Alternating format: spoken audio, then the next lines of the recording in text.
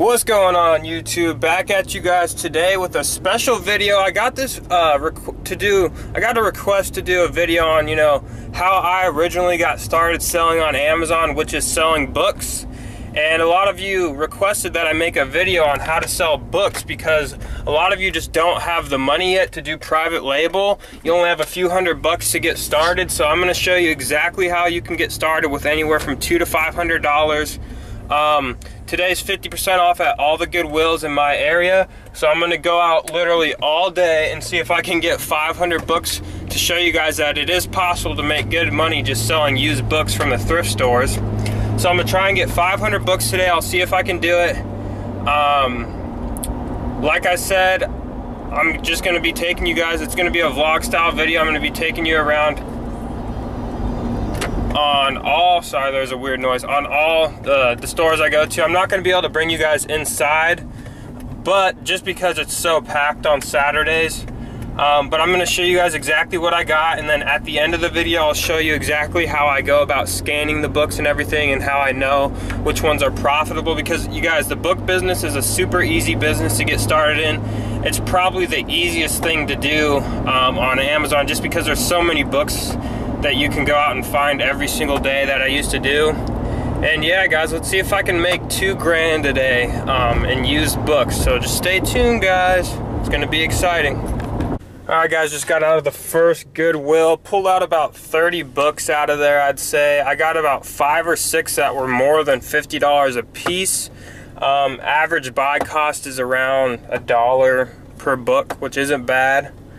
So just on the, I literally paid for the whole entire 30 books with one book that I found, so that's good. So the rest is going to be 100% profit, whatever I get back. Just to let you guys know, a scanner, this is like a little $48 scanner from Amazon.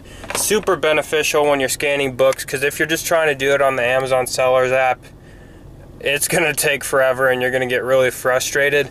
This thing, you can just go bang, bang, bang, bang, bang, and just keep scanning all the books. You could scan literally one every second, like 60 books a minute if you went fast enough. So it's really beneficial. Also, I use this scanning app. It's called FBA Scan, and I'll show you what it looks like.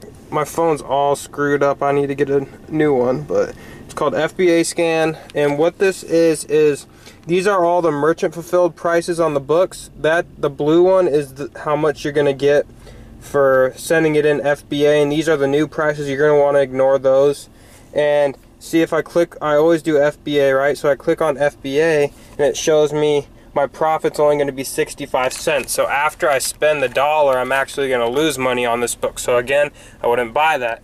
But as you can see, is that you keep scanning them, and then it tells you your profit, and then you could subtract how much you're paying for the book and figure out your profit. It's super beneficial to have a scanning app and a scanner.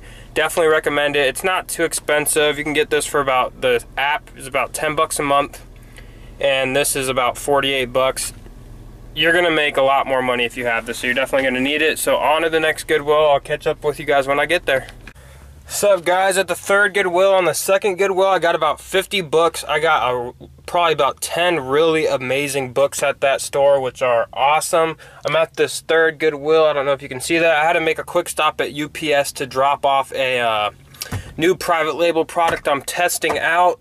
So that's exciting. But yeah, I'm going to go in here and get some more books. Let's see how many we can get. Stay tuned. Alright, guys. Just left the second one, and just the last one, I mean. I think that was my fourth GoodWill so far, and I'm currently at the next one right now.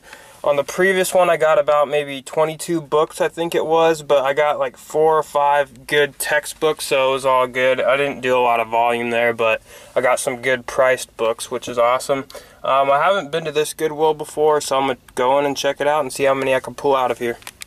Alright guys, just finished up at this last GoodWill. It's getting dark out, so I'm going to head home and get something to eat and be done for the day.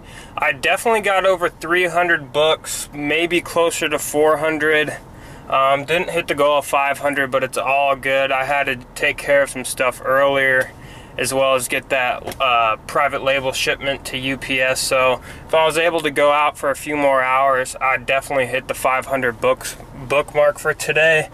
But yeah, all the stuff's in the back of my car, so when I get home and unload it and everything, I'll be sure to show you guys exactly what I got. Stay tuned. Alright guys, so this is pretty much what I got. I got all these books in here. There's 2 layers in here. My little setup for my books. Got all these. And I also sent out already a shipment of books yesterday of about 100. So I got about 200 more. Plus these, there's probably 50 in here. All those. And yeah, I'm going to get these all finished up today, sent out. I'm just trying to show you guys exactly how I'm actually listing these books also. So what you're going to want to do, right?